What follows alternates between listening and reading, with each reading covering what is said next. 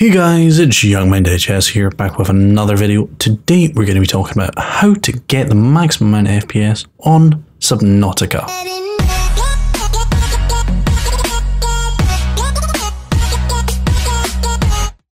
So the reason I'm actually making this video is because one of my subscribers asked me down in the comments below if I could make an optimization guide for Subnautica. And I'm always willing to do requests by you in the comments, so if you have a request, or you just want me to make a video on something, leave it down in the comments and I'll try and get on it as soon as possible. As always, if this video helps you, a like would be very appreciated, and if you're new, I make loads of guides, so if you're into that kind of thing, think about subscribing. Anyway guys, let's get right into the video. So the first thing you want to do is come down into the description and download my Subnautica FPS Increase Pack. This will give you everything you need for this tutorial, so it's best to just get it. So once you've installed that, you will double click on it, hit extract, and then extract it to the desktop. Then you'll end up with something like this. So you want to go ahead and go to Steam, right click on Subnautica, hit properties, make sure enable the Steam overlay while in game is off, and set launch options to no log. Then you want to go to local files, browse local files, and go to SN unmanaged data. Then you want to double click on it and go back to our Subnautica pack. Then you want to go to game files and copy these in. Press replace files in this location, but if that doesn't pop up, that's okay too. Then you want to take one step back, right click on Subnautica, hit properties, compatibility, and make sure override high DPI scaling behavior performed by, and make sure it's set to application. Then you want to go to here and type run. Then you want to type %temp%. Now these are a bunch of temp files that you don't need, so we're just going to delete them. Some of them may currently be in use, so we cannot delete them. Then we're going to hit skip, and we'll see that that has been deleted. Then the next thing we're going to do is go to Windows Finder, hit File, open new window, go to this PC, right click on Windows C, or whatever one you have your operating system. You can tell because it has the little Windows logo on it. So you want to right click it, hit Properties, go to General, Disk Cleanup, and then select all of these where you see numbers and hit OK. Depending on how much you selected, it'll take longer. Then you want to go to Tools, Error Checking, and check for errors. You want to hit Scan Drive and give it a couple of minutes just while it scans your drive for any errors. This is really important because if your drive has an error, it can really slow down your computer. And that means you'll be playing your games slower as well. As you can see though, my drive is completely fine. Now this tip is only for people with hard disk drives. You want to hit Optimize, go to your hard disk drive and hit Optimize.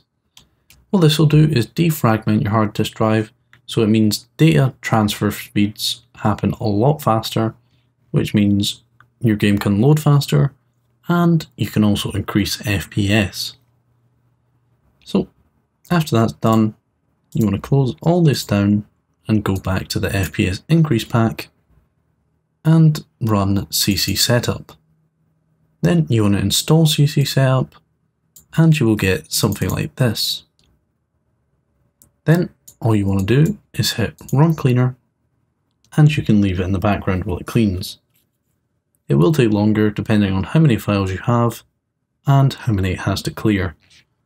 I literally did this about half an hour ago, so I basically have nothing, but I've heard people have upwards of 40 gigs on average, and that's just huge. Then you want to close out of that and run MB3 setup. If you set it up, then you'll run into something like this. Then all you want to do is click Scan Now. It may say, it might give you three options, then the only one you want to go for is Fret Scan. The others aren't that relevant, but the good thing about this is you can leave it in the background while it runs the scan. So what we want to do is go to Unpark CPU app and click on it. And then after you do, you'll get something like this, and you want to click check status, and then you'll get something that looks like this. As mine are both parked, all I would need to do is hit unpark all and then restart my computer. But before we do that, we're going to wait for this, as we have a few more things before we do that. So as we can see, it looks okay, but the next thing you want to do is look down in the description and I'll have a link to 2 sites. Depending on if you have an Nvidia card or an AMD card, you pick the different one depending on what you have. So I have a 1060, so I would go to GeForce 10 series 1060, and I also have Windows 10 64-bit. Then I would hit search and then download. For AMD, I'm not quite sure because I don't use it, so we'll just look for a 290. So it would be in desktop graphics, R9, 290, and Windows 10 64-bit. Then we'd hit display results, and we would just download this here. So after that's done, and your Malwarebytes is complete and says it's fine, if it finds anything, it'll just pop up saying please quarantine. You'll click yes, and then it'll pop up here. Click this to select them all, and then click delete. So the last step is to go to your Unpark CPU app, hit unpark, and then after that's finished, restart your whole system. Then come back to the video and we'll talk about in-game optimizations. So once you're in game, you want to go to options. Then you want to set the resolution to 640 by 480. Make sure full screen is on and VSync is off.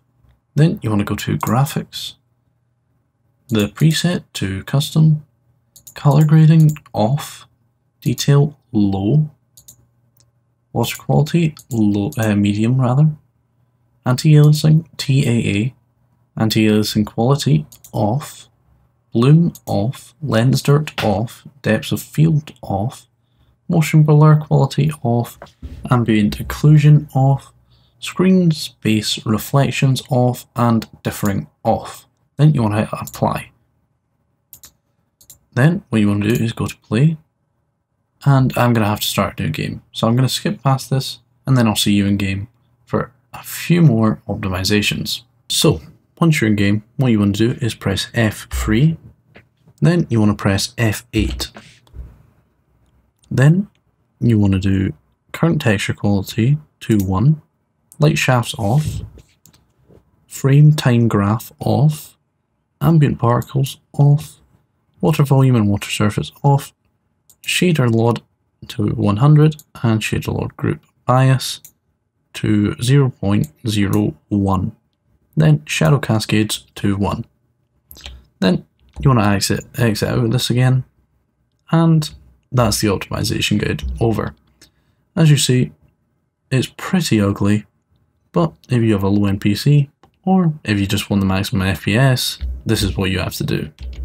So, if this video helped you out, a like would be deeply appreciated, and if you're new, I make a lot of FPS guides, so if you enjoy that kind of thing and want to see more games in the future, leave a comment down below about what game you want me to make, and hit that subscribe button.